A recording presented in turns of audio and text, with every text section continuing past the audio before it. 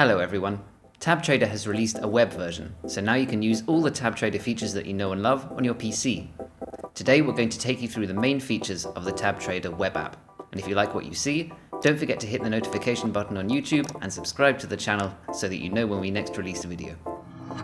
You can get started just by typing app.tab-trader.com into the address bar. First and foremost, TabTrader is an app for the web. But if you use Chrome browser, you can install it on your desktop via the browser tab. All you need to do is find and click the related icon in the search bar to launch the web version.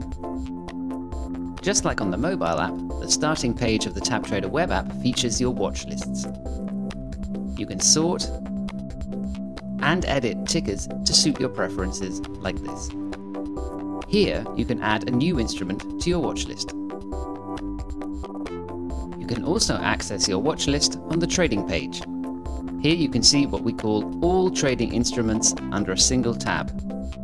The watch list, alerts, charts, the order book, the last trades, a window for placing new orders, and your active orders.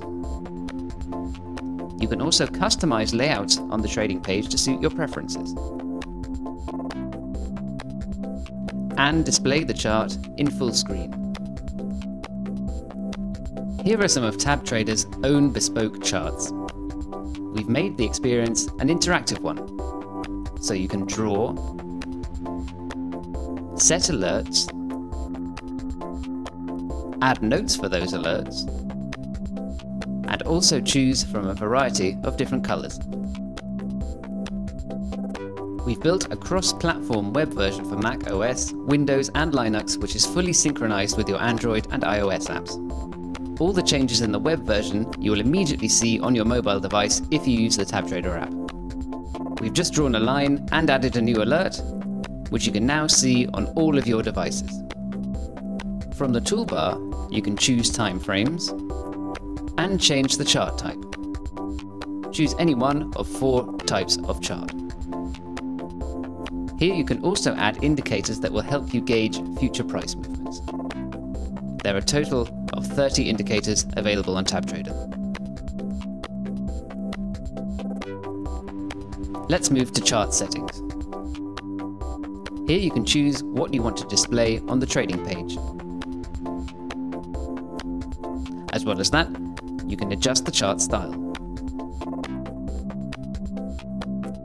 And on this page, you can pause, edit, and delete alerts.